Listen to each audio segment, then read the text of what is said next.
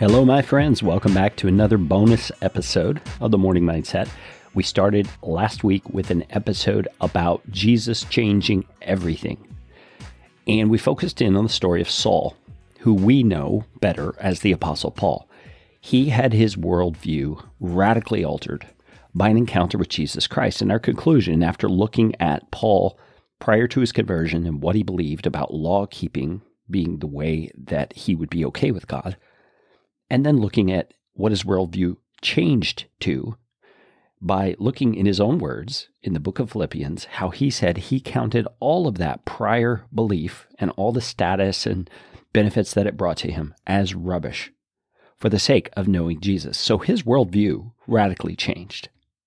Now, what I want to do today is continue looking at Saul's story, and we're going to be looking at it from the perspective of what it is like to respond to Jesus.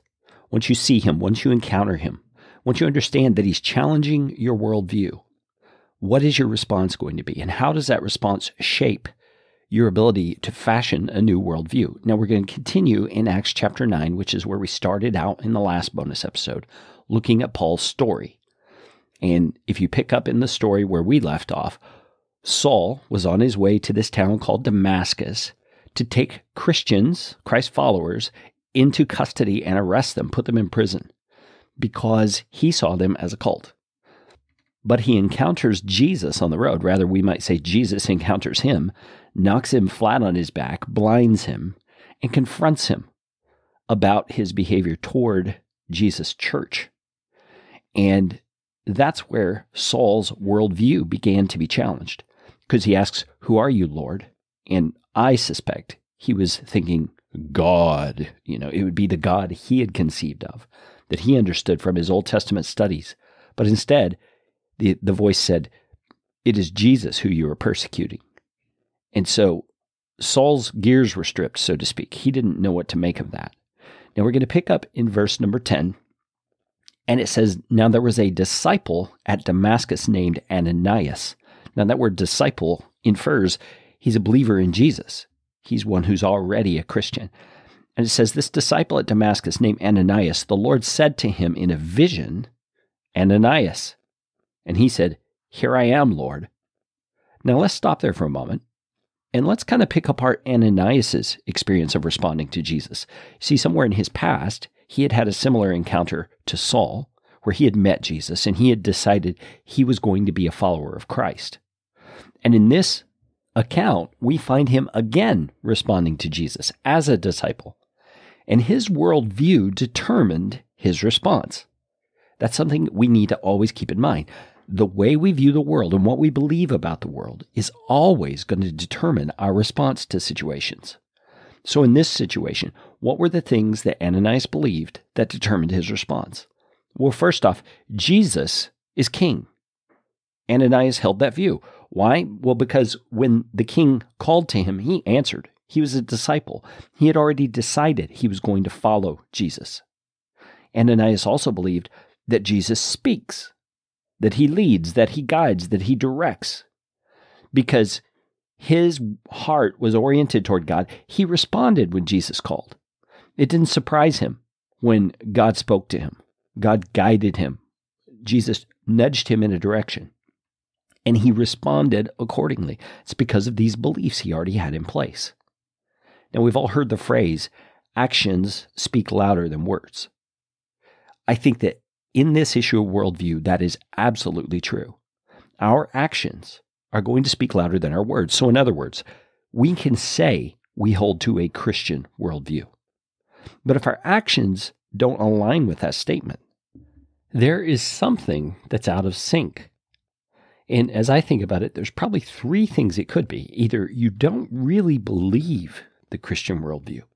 I mean, believe in the sense that you would take action on it. Like you believe the chair is strong enough to hold you up, so you sit on it. You see, Christian faith, Christian belief requires action.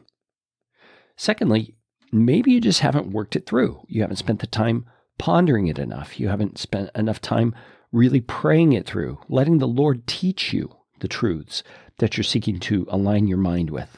And then thirdly, it's possible that a stronger belief or a greater belief is overshadowing and causing you in the moment to prioritize your Christian worldview beneath that other belief. So maybe it's a belief that's fear generated or based in insecurity or doubt or something like that.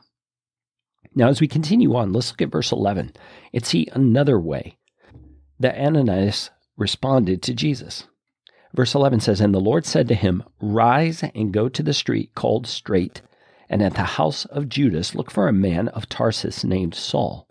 For behold, he is praying. And he has seen in a vision a man named Ananias come in and lay his hands on him, so that he might regain his sight.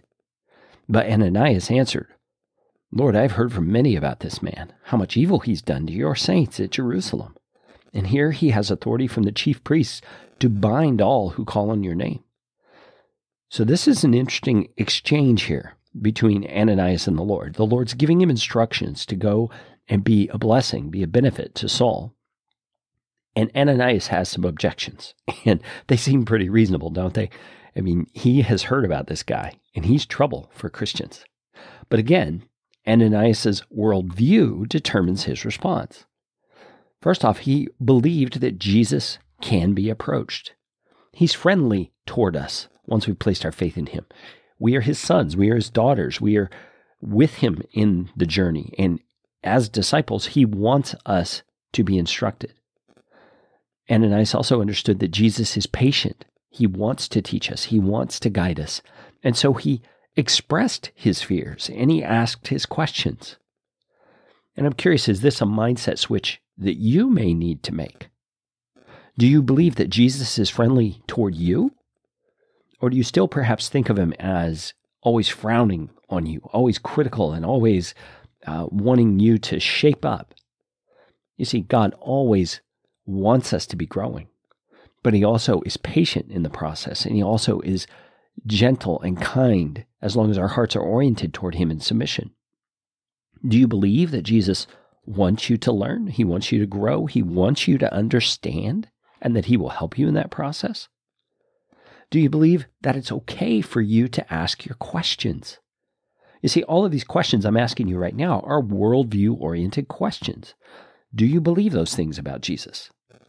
And is there a mindset switch that you need to make in those areas? Then we're going to quickly have another break to hear from our sponsor, Colson Education. And when we come back, we're going to look at the next set of verses. And again, how Ananias responded, and then finally, how Saul responded, and how his worldview was blown apart.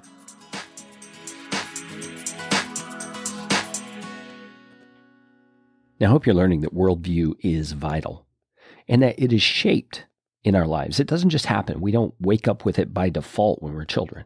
It's shaped from the earliest years of our lives, automatically. And having the wrong worldview is disastrous because it simply doesn't work to produce a life that honors God and a life that's lived consistently with his reality. Now, some of you know exactly what I'm talking about. The consequences of an incorrect worldview are evident in your life, and you would just raise your hand right away and say, yes, I've made the mistakes that have resulted in where I'm at in life. Or maybe you could say, my parents made the mistakes that have resulted in where I'm at in life. You know what I'm saying? There are these ripple effects of how people's worldview affects living. But the good news is that worldviews can be reshaped, and worldviews can be taught. Think about it. We spend the bulk of our younger years being taught things in school, but we sadly neglect this all-important area of developing a Christian worldview. And it doesn't have to be that way. There is help available. The free Worldview Formation curriculum provided by the Colson Center and Gilbert Christian Schools is an amazing resource. I've gone through the course myself. They have a 101 module and a 201 module, as well as some additional resources. The 101 and 201 are taught by Stephen Wilson. He's going to be a guest on a future bonus episode in a couple of weeks. And then the supplementary courses feature teacher and author Dr. Os Guinness and others. And this free offer is specifically designed to help school administrators, teachers, homeschool teachers, and even parents instruct on the basis of a Christian worldview. But I also think anyone who wants to reform or modify or strengthen their worldview will benefit from going through this free video course.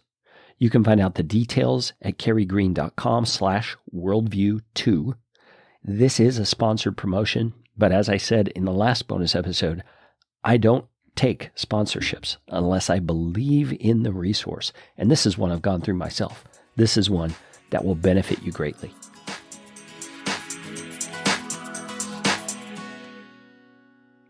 Okay, as we dive back into the situation with Saul on the road to Damascus, we're picking up in verse 15. It says, "But the Lord said to him, 'Go, for he is a chosen instrument of mine.'" Now let's stop for a moment. Who's he speaking to? Remember, this is Ananias. He's speaking to this disciple that he wants to use to be a blessing to Saul, as Saul is beginning to have his worldview reshaped. And the Lord says to Ananias, "Go.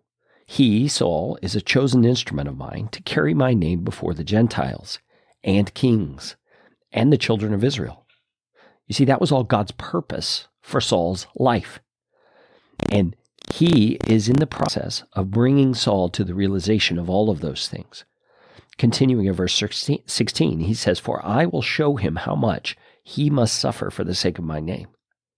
So Ananias departed and entered the house, and laying his hands on him, so he laid his hands on Saul, he said, "Brother Saul, the Lord Jesus, who appeared to you on the road by which you came, has sent me so that you may regain your sight and be filled with the Holy Spirit." Now again, Ananias's worldview determined his response to this instruction that Jesus gave him.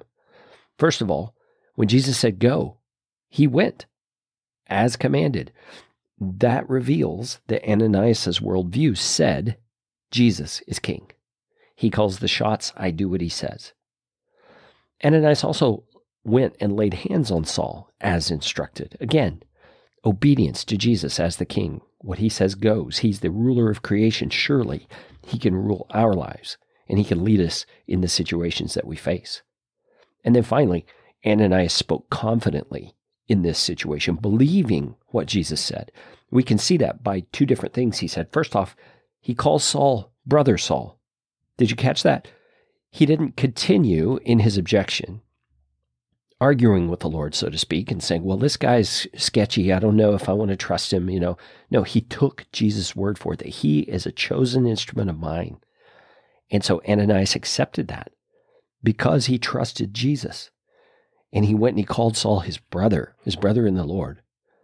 And my friends, I think that these are examples of how Ananias had settled the matter in his mind already. He had chosen that Jesus is king. I'm going to follow Jesus wherever he leads, no matter what he asks. And in my experience, that is a fundamental mindset shift that we need to make as disciples of Jesus Christ. We may choose to receive his gift of forgiveness. We may choose to verbally say, I'm depending on Christ for my eternal salvation.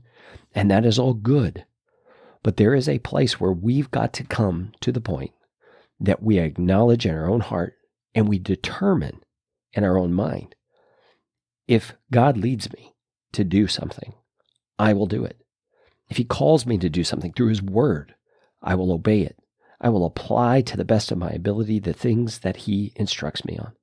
And this is all based on trust. It's based on a true belief in who he is.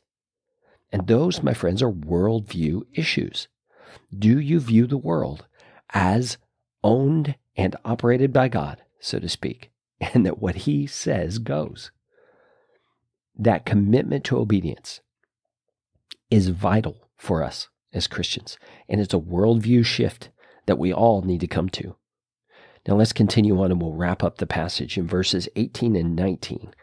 It tells us what happens after Ananias laid his hands on Saul. It says immediately something like scales fell from Saul's eyes, and he regained his sight.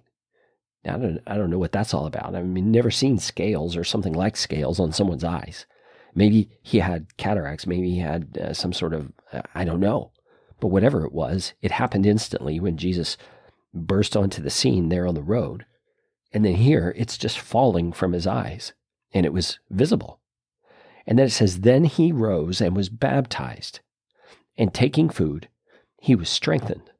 And for some days, he was with the disciples in Damascus. Now, right here is the point where I would say Saul's worldview of previously believing that his life of works-based righteousness was going to put him in good stead with God, that just got blown out of the water. He's realizing God is not about us keeping a lot of rules. God is about providing for us not only the means to be forgiven, but also the means to overcome our sinfulness and to overcome our fallen self by receiving from Jesus a new life and a new creation, as Paul says in the book of Corinthians. You see, Jesus, who Saul previously thought was absolutely false, was a false Messiah, became his king. And that's a monumental worldview shift. His fundamental beliefs changed. And when he placed his faith in Jesus as his Messiah and as his king, he was baptized. Now, baptism is an act of identification. It's a symbolic act. It's a demonstration to everyone who's watching that you are aligning yourself with Jesus. And Saul took that step after he believed. And he began the process of reshaping his worldview. And he began it right here, actually, when you see for some days he was with the disciples at Damascus. That means he's hanging out with people who already knew Jesus, who already were living for him. And he's watching, he's learning, he's observing. We can just kind of infer from that statement that that's what was going on in those days. Now, friends, here's the application to wrap all this up. Everyone can reshape their worldview according to God's reality. I mean, we know Saul's story. Actually, we know Paul's story. What happened after all of this? He went from being a legalistic Pharisee to a grace-filled apostle and became the author of almost a quarter of the New Testament. He's one of those heroes of the faith that we look to, and it all happened because Jesus entered his life and reshaped his worldview according to God's reality. I can't imagine a more extreme worldview switch than what Paul underwent. I mean, and look at the results. Look what happens when you think and live according to God's reality. He became one of the most influential individuals, besides Jesus himself, in the history of the church, because he was willing to let Jesus shape his reality by teaching him what was reality. Now, it wasn't without its difficulties. Did you notice when Jesus was talking to Ananias, he said of Saul, he said, I will show him how much he must suffer. I mean, there was going to be some issues that Paul was going to go through. But he was willing because he had shifted his worldview to accept Jesus as his king. Friends, I appreciate your time as you've gone through this with me. In our next bonus episode, we're going to talk about what it's like to see the world through new eyes, the new eyes of a shifted worldview. And I want to remind you not to forget about the Colson Center's free curriculum on worldview formation. You can find it at kerrygreen.com/worldview2.